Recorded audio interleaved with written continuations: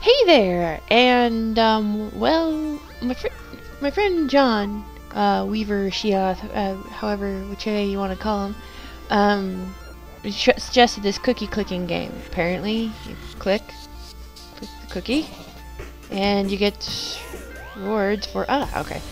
You get rewards for like for every click that you get. If you know, there's a cookie counter up in the left-hand corner if you can't see it, and the little buffs that you can get through like it's actually kind of fun. Probably called like carpal tunnel or something. Carpal tunnel the game. Oh, I got a little grandma. Okay. So I guess I keep clicking, and well, I'm gonna keep clicking, and I don't like he said that there's no end to the game, but there's some scary.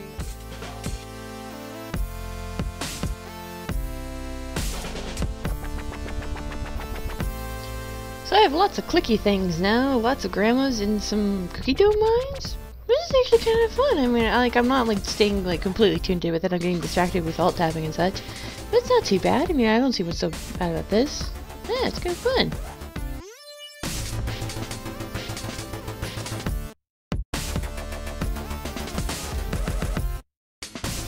Well, now I have some rocket ships and lots of grandmas, and apparently the grandmas will change depending on like the little buffs that you get. Like this alchemy mine's turning, or the alchemy table thing is turning some of the grandmas to gold, while the spaceships have turned some of the grandmas to purple, and the mines have given some of the red grandmas like some mining picks and such. That's pretty cool.